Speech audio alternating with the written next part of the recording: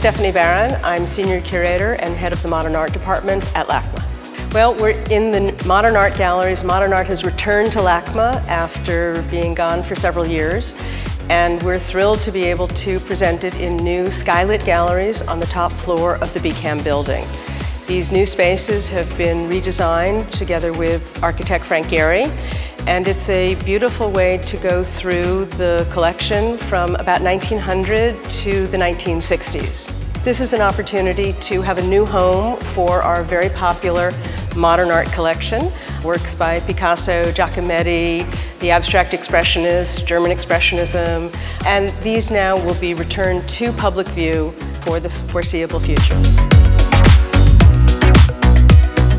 One of the things that Frank Gehry has provided us is a really harmonious, elegant setting to display the modern collection. One of the reasons that I went to Frank Gehry to work with me on this is, how do you channel natural light? Natural light is challenging. It's beautiful for sculpture, and it's a little tricky sometimes for paintings and works on paper. Frank Gehry is a master of really honoring what works of art need. And we worked out this plan that allows us to bring natural light to suffuse sculpture, like on the platform behind me, and yet provide a different quality of light to the paintings. He does that through building soffits, and some of the galleries have soffits and some not.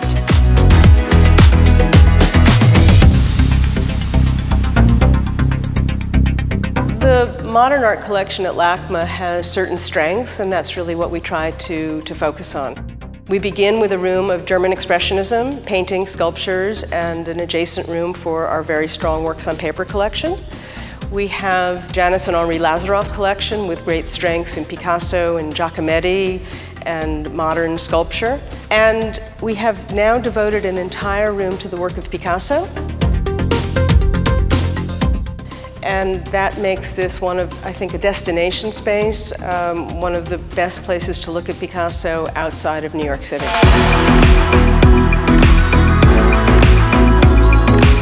So this gallery is the gallery space we use to show rotations from the Rifkind Center, which is a kind of specialized department within the museum that is focused on the work of mostly the German expressionists. So we're kind of just off the main modern gallery that has the German collection, which focuses mostly on the work of the German expressionists, especially the group Die Brücke, the bridge. And so there are artists that are kind of living around the same time, artists who are active kind of in the same period, but this display, this first rotation, is focused on the work of women artists. So unlike most of the rest of the modern collection, which is mostly male, kind of unsurprisingly, because we have this kind of collection that is in depth, we're able to show the work of a lot of women, many of whom are not really well known, although some of them are, like Käthe Kollwitz is one of the most sort of famous women artists, not just from Germany, but sort of the 20th century.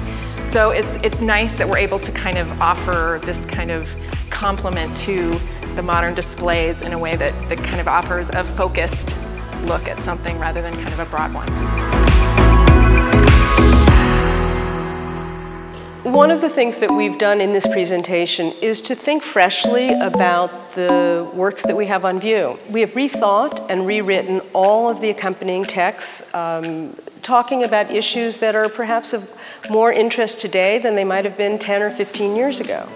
We also have audio tours, thematic audio tours that visitors can access through their smartphones, as well as a soundtrack. So there are 64 different musical pairings of individual paintings and sculptures and specific soundtracks. So the visitor can come through, bring your smartphone and bring your earphones, and you can have an amazing opportunity to learn freshly about the works that are on view.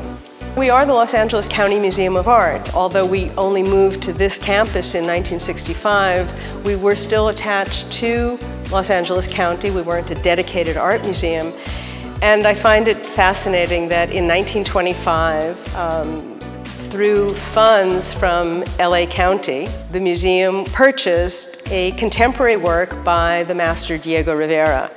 Flower Day was painted in 1925 and acquired in 1925. So if we think about what contemporary art is, in 1925, we were buying contemporary art, and it is now one of the hallmarks, one of the iconic works in LACMA's collection, thanks to the LA County Fund. There are many works that have been on view for decades, and there are also a number of works that have never been on view before. They're new acquisitions, and there are also new stories to be told. I hope that people will find works and they'll say, you know, I've never seen this before, or I never looked at it like this. It looks different in these spaces. And we all know that the context, the space in which you see something affects how you respond to it. And I think that these new galleries offer that opportunity.